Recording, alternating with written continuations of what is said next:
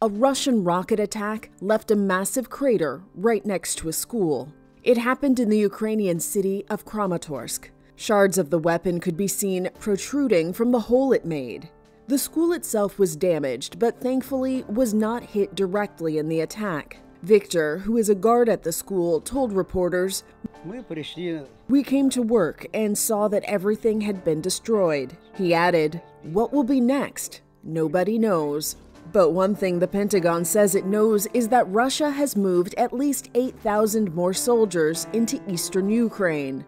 They're part of what the Kremlin described as a spring offensive to capture eastern Ukraine. It's been nearly 2 months since Russian forces began their invasion of Ukraine.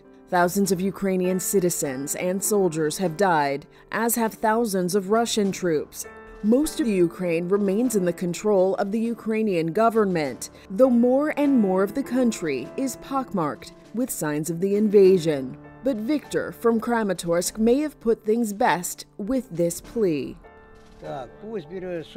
Let's get peace around the globe, and that's all. We don't need anything else, only a peaceful sky above our heads.